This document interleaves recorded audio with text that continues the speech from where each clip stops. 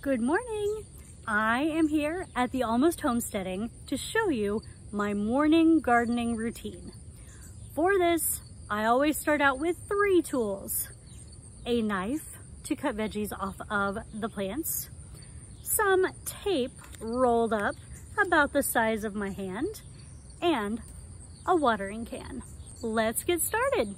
So we're gonna start by checking on our sunflowers. Are they ready?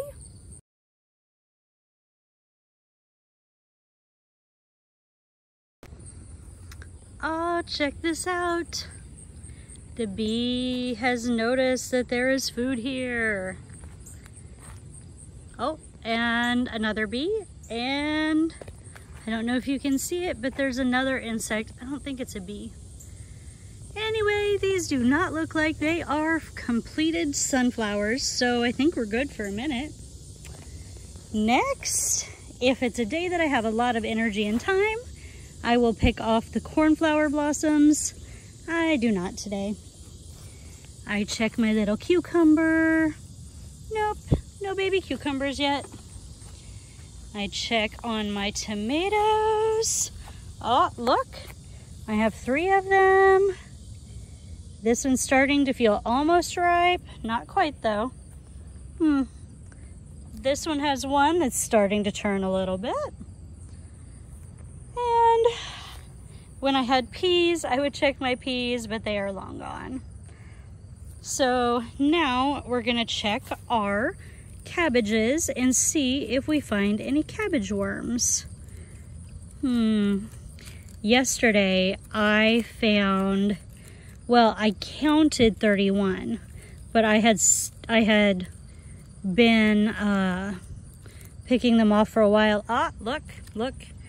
Can you see it? There are 2. Rude. So here is where the tape comes in. So what we do with the tape, this is a little hard with video, but we pick up the insects that we don't like, and we don't have to touch them, which is always a nice bonus. And sometimes you might even get more that way than you see with your eyes, which is also a good bonus. So we're going to do this with all of the Brussels sprouts. Did I say cabbage? They're Brussels sprouts. Anyway, we're gonna check them, see what we find, and I'll show you in the end. So, all done, and I found about 10 little cabbage wormies. Also, be watching to see if you spot any of the white moths flying around, because these white moths lay the eggs that become cabbage worms. Now, let's look over here. We have some lettuces, but we're gonna start checking the tomatillos over here. Now, how do we do that? We feel and see if they're about ready to burst out of the husk. These are not. Let's check on our green beans. We clearly need to look into something to do about bugs. I do this about every other day, every 3 days. Gonna grab the ones that look like they're ready. Oh, look at that big one. Hard to see because of the leaf. There we go. He's nice and plump and ready to go. I haven't had that many green beans this year.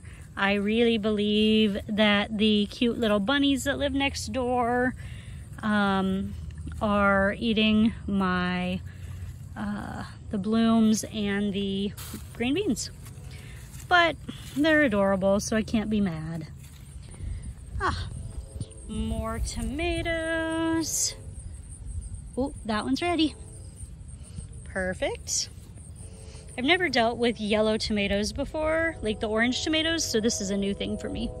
Gonna check the tomatillos. Oh, look at that. See how it's burst out of its husk? It's ready to go.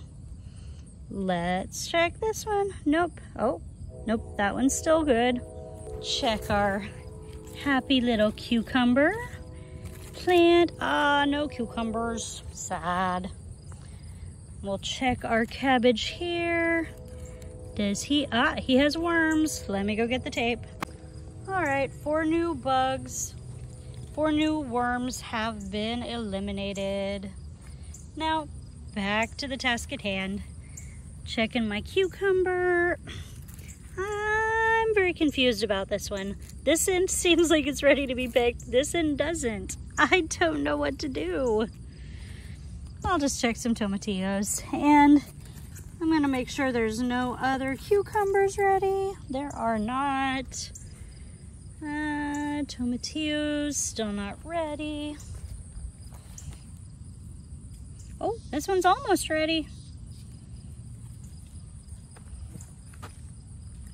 Sometimes, but not always, the color of the tomatillo husk will change when it's ready.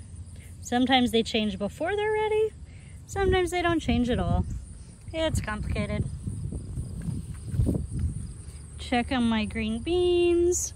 Looks like they could probably do with a little more water. I did water them a tiny bit last night, but it's gonna be a super hot day.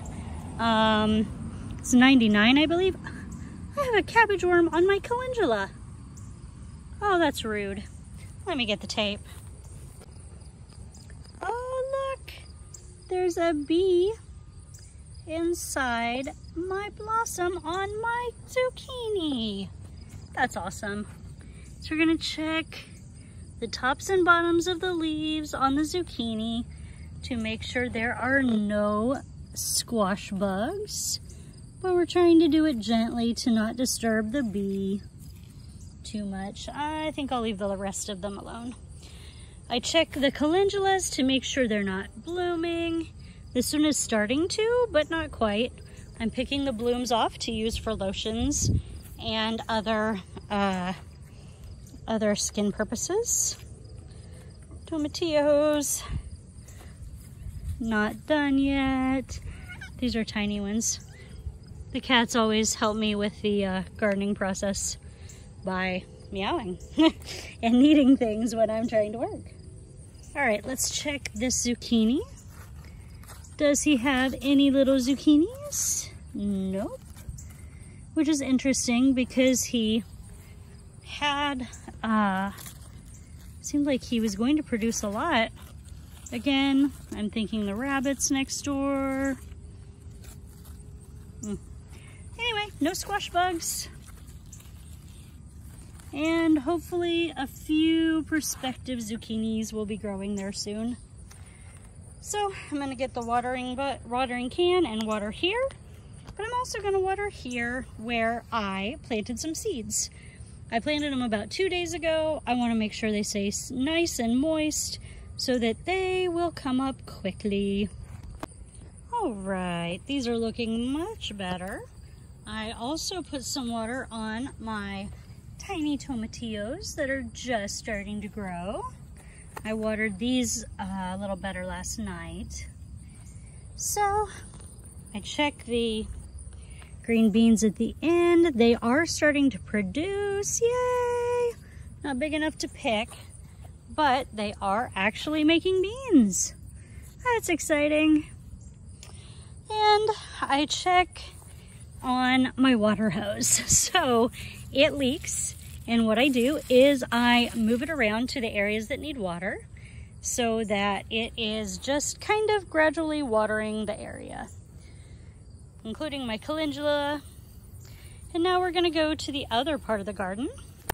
So this part of the garden is a lot easier and quicker, but I'm going to get some new tape because I dropped mine in the dirt, and of course it stuck to the dirt. So yeah.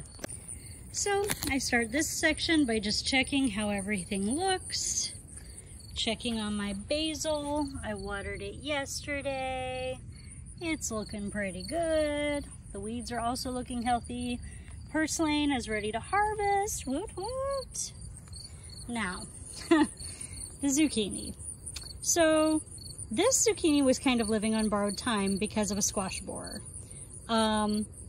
And then yesterday I put the hose in its area. So I don't know if this is looking all wilty because I overwatered or if this is just due to the squash borer damage that we already expected. We'll give it a couple of days and see.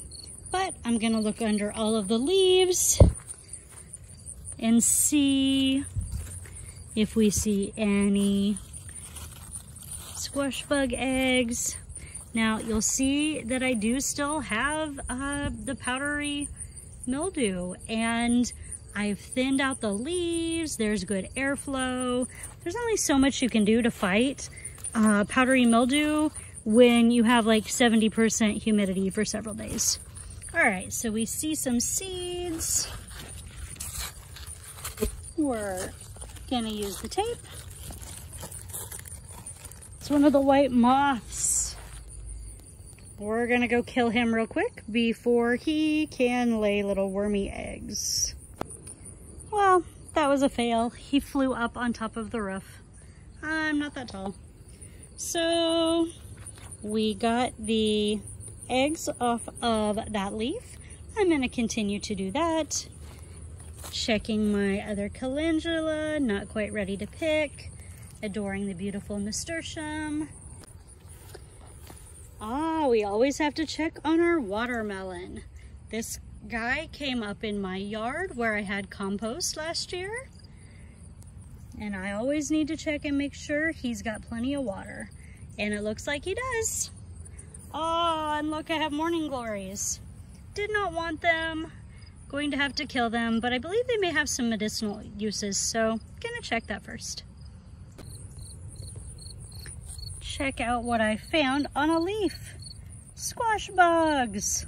Time to get them up with tape. Now, in case you didn't know, the Midwest is having one hell of a heat wave. So I'm gonna go inside now and enjoy my air conditioning. See you later, and don't forget to eat something wild that you grew in the garden.